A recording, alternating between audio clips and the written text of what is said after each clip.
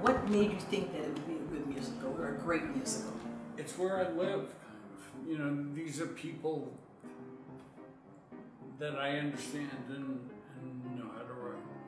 It turns out some people write about the world. I write about the world in families. Do you like that they're bigger than life characters? I love that they're bigger in life. I love that they're passionate and ridiculous. They love theater. And they love theater, because I love theater. Yeah. What was the first song you wrote on the show? I wrote Start Living, Get Your Foot Tapping. I think it might have been There's Too Much Drama in My Life. And when I wrote that, I knew I could write the show, that I could write for the tone of the show. Bill, when did you write Stupid Things? It's such an iconic song. I wrote it many years ago. I started the show many years ago, and then we lost the rights. That song stayed with it the whole time? Yes. And Harriet Harris is singing that song now. Harriet Harris is the greatest.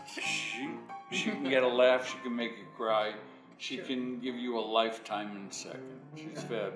That's good. What was the most difficult part of the show for you to write? Always the most difficult part to write is what's funny. Building up, setting up the joke is always the hardest thing to do. It's funnier than we thought it was. John really knows how to get the laughs. John knows how to get the laughs, and we have a really funny cast. What do you hope the audience leaves with? What feeling do you hope they have when they walk out of the theater? I hope they've been thrilled, that there are enough high points and thrilling things that they can go out and say, we had the greatest time in this miserable world. Having a great time is important, and I think the show gives it to them.